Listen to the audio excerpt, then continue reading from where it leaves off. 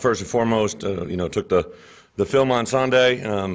The part that I thought our guys, I gave our coaches and our players, they invested a lot last week in the preparation to go over there and give everything they could. Liked our work on Tuesday, Wednesday, Thursday.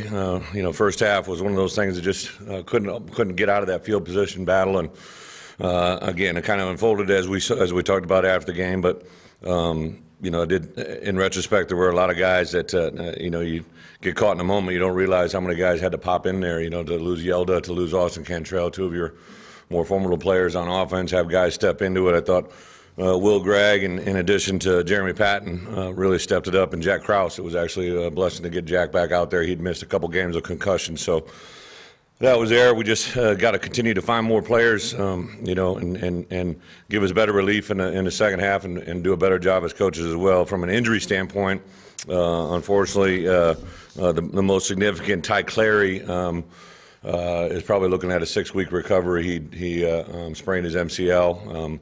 Nothing surgical. Fortunately for that, nothing surgical, but unfortunate that it takes a long time for that baby to repair. So the MCL will get itself back in there.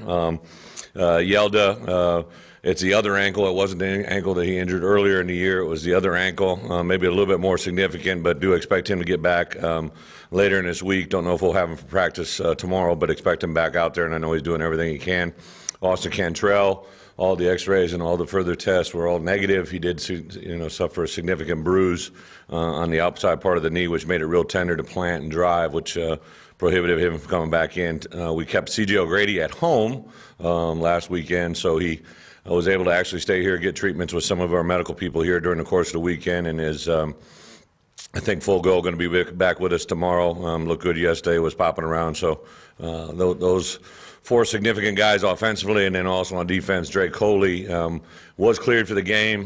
He played a little bit of a horse on special teams. I think just the way the game unfolded, Paul didn't put him in there, but should be all right this week moving forward, as healthy as he's been the last 3 or 4 weeks as we got going. So Austin, really no issues. I grabbed him on Sunday, said, how do you feel? And he said, really the only soreness I have is in my legs, just being out there running around and playing a game as long as he did. That was really the only thing sore, nothing significant in the shoulder, and I think he'll be back better this week more than ever. Then obviously in the same room, non-injury, but obviously the news of Cole Kelly. Here's where I'm at. One of the things I put out there yesterday, I hadn't even been able to talk to Cole or his parents yet, so I just obviously put out news that we were made aware of it. He's got a court date on Wednesday. He's indefinitely suspended from our program this week. He will not be involved with us and will not play on Saturday. He's got a court date on Wednesday, depending on the information out of there.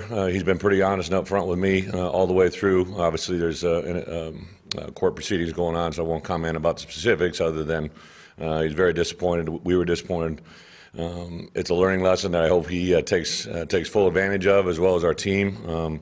When it happened on Sunday morning, my first reflection is he safe? Is there anybody else involved, and is there everybody safe in the entire incident? So that was a positive, but obviously something could come very, very negative out of those situations. So an awareness factor there for our guys. The part that I think he has to understand is, not only to be an Arkansas Razorback, but be a quarterback that started games here is a very, very big deal, and social media and everything else around it. He's going to be held to a higher standard. The blessings that you give can also be your biggest burden, so he's going to have to do a lot of growing up in a short amount of time. Had conversations with his parents, and we're all on board moving forward, and for however long the suspension, through this week for sure, through Saturday, I think he's got to understand what life can be like without football. And also address all the other issues. If he does all that, we'll kind of address it at that point moving forward. So really, other than that, we jump into our Mississippi State preparation. I'm sure a lot of you, as well as myself, came back Saturday night, watched that game, and watched them go toe-to-toe with Alabama. And a really, really good football team. Our quarterback is a very, very talented player. We've known that competing against him. They've made a tremendous spike on defense as well from a year ago with the new philosophy, new way of doing things. So very tough task on Saturday, but excited to be back home. And I've really tried to emphasize, and I think our kids have bought into it. Everybody wants to jump to, the possibility of 6 and all that goes into it. The only way you get to 6 is to get to 5, and that's Mississippi State this week. The only thing we have in front of us is our preparation for tomorrow. We'll focus on that, get to Wednesday, get to Thursday, get to Friday, and then 11 o'clock kick on Saturday. So with that, open up for questions. So Cole's not in meetings or practice or anything? Who's that, Cole? No, he was yesterday.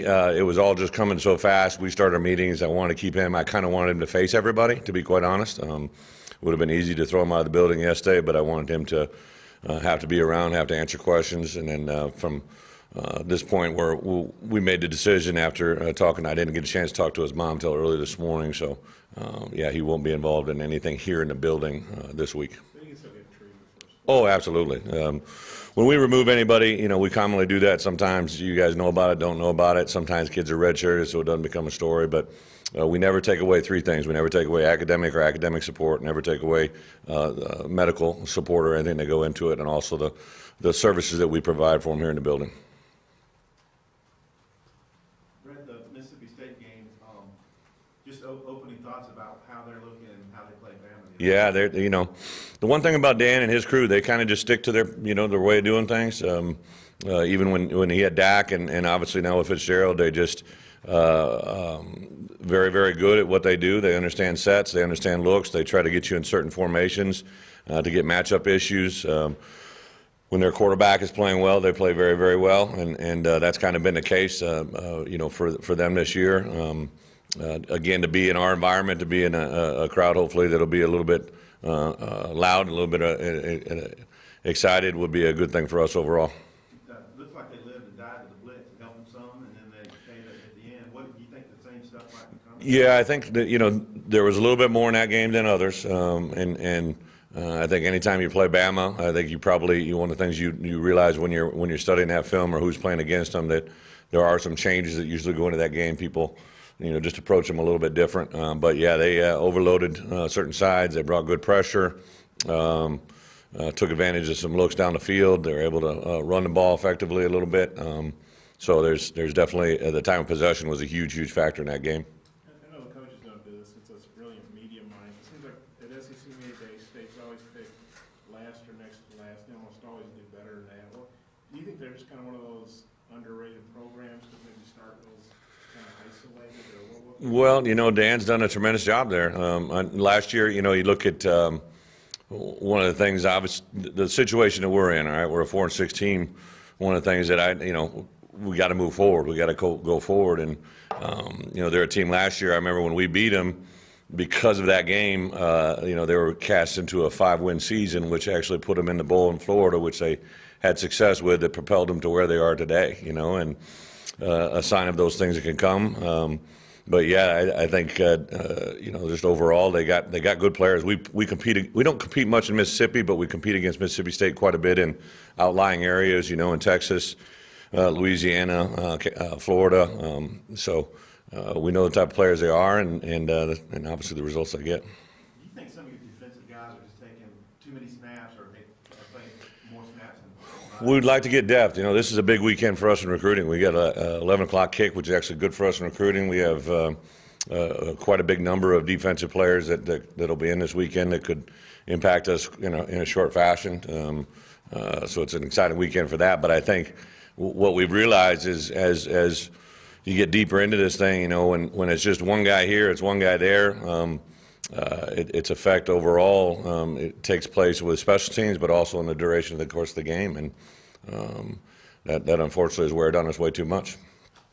What's your take on Nick Fitzgerald? Maybe how he was pretty good last year, but he looks Yeah. better. Anytime you have the ability to throw and run, I mean, he can do both well. He's got a strong arm. They got great concepts. He's a big guy, so he's not just a one-on-one tackle. You can't just assume that just because you have someone assigned to him that's going to be a down ball. He can really do some special things in the run game. Very composed. I know there was a picture of him Saturday right during the game where I believe he scored the touchdown and he was thrown up over on the sideline. For whatever reason. I mean, he was either engaged in the game, got hit, whatever it was, but he didn't show any signs coming back in the next periods. I think he's just a very tough competitor, and you can tell the way Dan talked about him early in his career that he was excited about where he can go, and it's evident in his play. Your downfield passing hasn't been as Yeah. What are the causes of that, and how much are you missing being able to do that? Yeah, well, first we got to connect on when we got them, and if we got to throw the ball a little bit more vertically, we have to. There was a little bit of both on Saturday. I know there was a couple as well in the Coastal Carolina game, but it's one thing to have those shots, and you definitely want to take them. As a defense coordinator, I always used to chart how many shots go past 20 yards. That you have to have an awareness of it, that you're trying to defend, and the number of times that happens. And for us to get the respect, to maybe loosen up the coverage a little bit, that could help us in the run game, we definitely have to have X number of shots down the field. And Dan's done a great job of that over time, and obviously we have to connect on them. What's your take on, do you know Todd Grantham? What do you think he's done? I don't really know Todd. I just have tremendous respect everywhere he's been. He's not a guy. He's not a guy that brings attention to him. So some guys are self-promoters or whatnot, and he just seems to be a guy. Throughout his history, just goes about his business. Several people that have worked with him, against him. You see his product, and it's very, very, very, very sound. It's not just throwing up a lot of different schemes and whatnot. There's a method to it, and very respectful. Some of the throws that Austin missed Saturday, is that a product of maybe just 4 weeks? Yeah, I think there's a little bit of everything. You also work with the receivers, so maybe, take a routine one. There's two jumped out in my mind, the throw to TJ was just a little bit behind, and if you hit it clean, you maybe had a bigger play. But then there was a play, if you guys remember, Dion was dragging across the middle. It was a first down catch, but if he hits him in stride, it can be there. And the fortunate thing, I've seen Austin throw those balls a lot. I've seen him have great success, so you feel it's there. But I do. That was the first time he played in a long time, and it's not exactly the most easy place to cue into, and especially when we started him up, backed up. But I think you'll see a big spike in him this week. Will Gray, I guess, got added. Yeah. With O'Grady out and Cantrell. What do you think of Will, and could he play a bigger role? I do. I've liked Will since day one. I think he had to go through some things, but he's been absolutely awesome from week one to where he is. Just kind of lines up, does business. I've thrown him in on some special teams. What I was really happy for him to see, he was anxious to get out on that tight end screen route. He was a little quick, but made some really nice things happen with the football, set up some nice blocks. Red was great with ball security. I think Barry's very, very pleased with his growth as well, and the good news is I think you're not even beginning to see, he's a little bit leaner than when he came in. He changed his body, and I think you're not even seeing close to what he could be. But on a personal level, how do you keep from allowing what may or may not happen after the season to sink into your head? Well, I get the question, but I don't think that way. You just focus on the task at hand. It's probably a little bit easier than I don't think there's any doubt of what we're doing. So, I mean, that's just when you talk to recruits, when you talk to the players, when you talk to the parents, people obviously care about you, say certain things, but it's full goes, full speed. Never seen anything to tell me different. I know what we've built. I know what we can be. It was kind of on Sunday, I always try to take a look at what our two deep is going into this week, and just the amount of volume of players offensively and defensively they have. Our freshmen and sophomores is awesome, especially defensively. To have so many seniors that'll be back next year, it's an exciting time. Bush was another one this weekend that kind of went away in the SEC. Have you had any talks with Jeff about your future, or maybe your representation that you know of? No. Butch, Tennessee, and everything that those guys do. I remember when we were back up there, what was that, 2 years ago, 3 years ago, there was discussions then, so it's a different program, it's a different feel, it's a different thing. I think the part that we do here is we try to do our best as we can every day. Know that wins got to come. I get it. I understand it. I know we want to have a lot more wins. I want to have a lot more wins. Our players want to have a lot more wins, administration, fans, everybody. And we'll get there. I really, I know people don't want to hear it, but the things that our kids have battled through and the way that the kids have responded to the adversity that they've been hit in the mouth with, especially again during the course of the game, there's no flinch, there's no regression. They're just, hey, next man up, let's get through this, and we'll persevere. And that's a really fun group to work with. And when we get over that hump, that'll make it that much better. You mentioned the recruits. You're still looking at that 15 to 18. No, it's probably going up a little bit just because I think we'll have some guys that have early grad. Next Saturday we'll honor seniors, and there's probably as many as two, maybe even more guys that not significant guys, not guys that are in the starting lineup, but guys that maybe have been backup players during their career that could possibly get out of here and might explore that option. So that the number might increase. I think we can get probably up to a number of maybe 20 guys. Ty Story's obviously your backup. Yeah. How do you feel about him? Yeah, you know, so he got a lot of reps last week. You know, Cole, like I said, got limited reps on Wednesday, so Ty got all the reps on Tuesday, half the reps on Wednesday, and then took all the reps with the twos on Thursday. Had a package for him that if Cole wasn't able to go, he was going to take over that look. Ty's got a lot of talent. He's an engaged football player. Probably no one better with a football IQ or understanding of our offense. So, you know, Dan and I both discussed, you know, that if there's a way to get him involved in the game, we'd like to do that. But just to keep his spirit going. But, you know, in big picture thinking, you know, like I told Ty and Cole at the beginning of the year, and then when we made a decision to go with Cole, obviously when Austin got hurt, no matter what happened with Cole and Ty during the course of the season, when we got to the spring, it was going to be an open battle. You know, I told those guys back then, you know, they both have tremendous upside and got a great deal to do. Now, Cole got some valuable experience, there's no doubt, but going into spring drills, those guys will be in an open competition.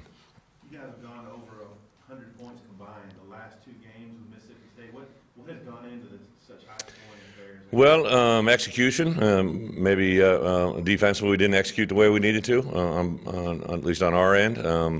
But it's just been kind of one of those games. And I think back to the year before that, though, it was a real low score, right? And if I remember right, it was the last time before we went. Maybe it'd been 3 years ago, but the last time we were over there, before this last time, it was a little bit of a low score, at least late in the fourth quarter.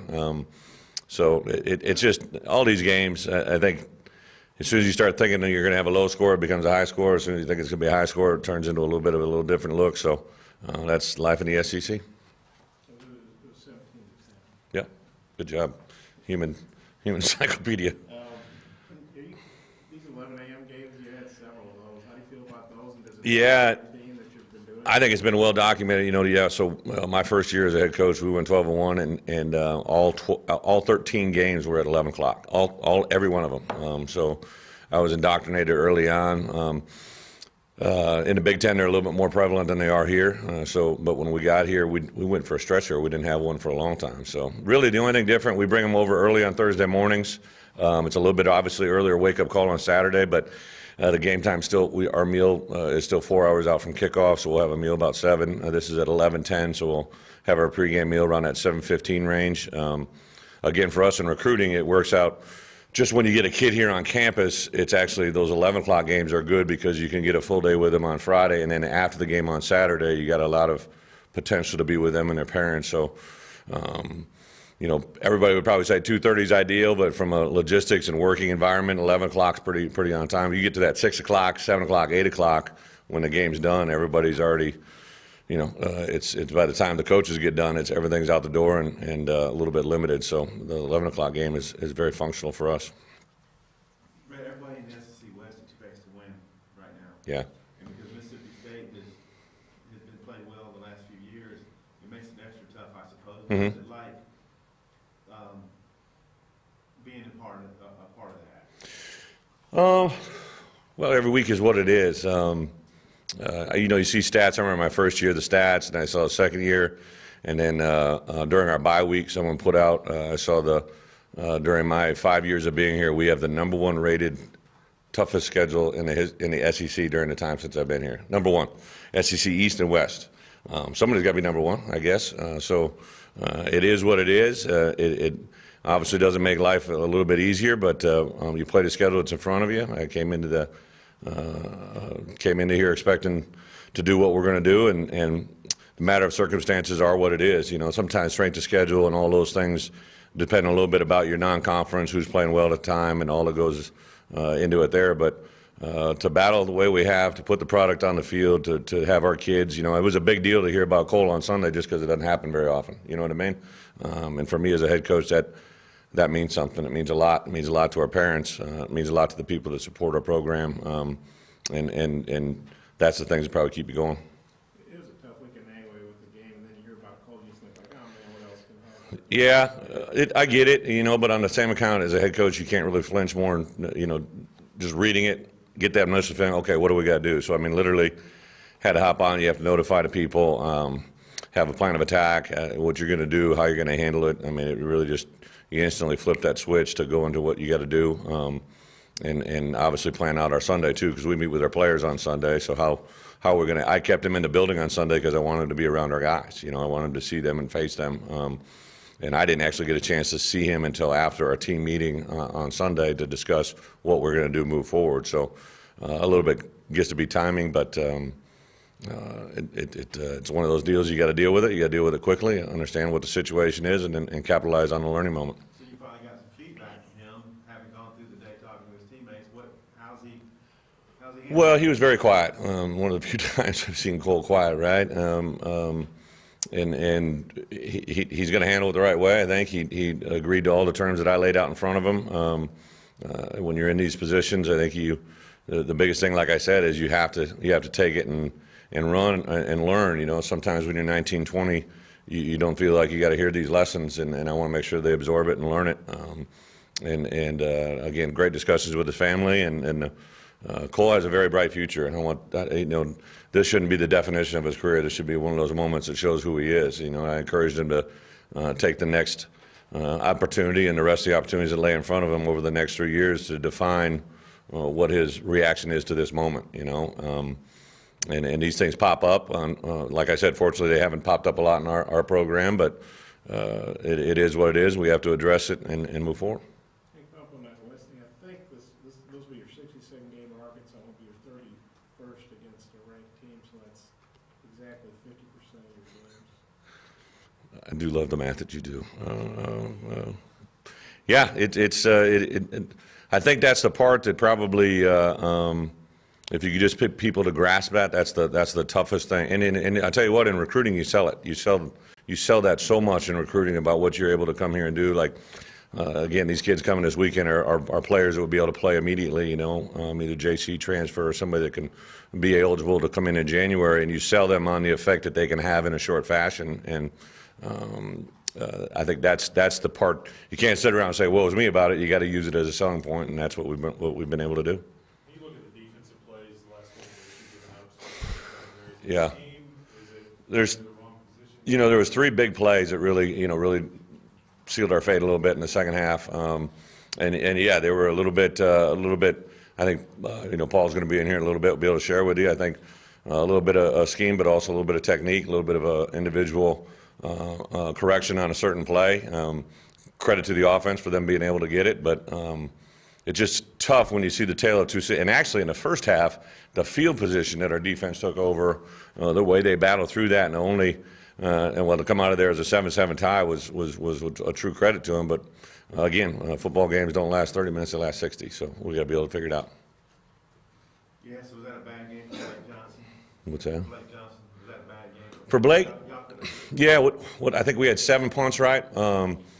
3 were above or beyond what, you know. We have a certain number that Barry gives them that is pretty real, but 3, and there was 3 that weren't, you know. And coming off the heels of the week before to drop one, I mean, he's a kid that's got, again, tremendous upside. We have to get him to be consistent. I don't need a punter that can hit it, you know, 2 out of 4. I need a punter to hit it 4 out of 4. And he's young. Again, there's another sophomore that has got he's very, very talented, but he's got to come through and become a more consistent performer on every opportunity.